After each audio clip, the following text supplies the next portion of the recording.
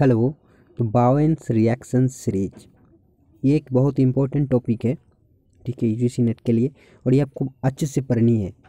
देखिए, जैसे क्वेश्चन आया है, जो उस क्वेश्चन की आंसर मैं अभी तक ढूंढ नहीं पाया, वो है as you go down the discontinuous बावेन्स reaction series the Na, K and Al ratio will change in what proportion, right?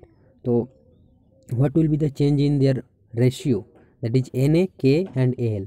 We all know Na means sodium, K means potassium and Al means aluminum. But what will be their ratio, change in their ratio in the discontinuous Bowen's reaction series as we go down? That means from olivine to pyroxene, from amphibole and biotite. So what will be the change in this sequence? So I read this article, and this is a quite good article. Yeah, but I did not find the answer of that particular question. Yeah, but a lot of important concepts will be cleared, and and if this picture is quite awesome. It is describing a lot of things, and it will help you to understand the Bowen's reaction series quickly.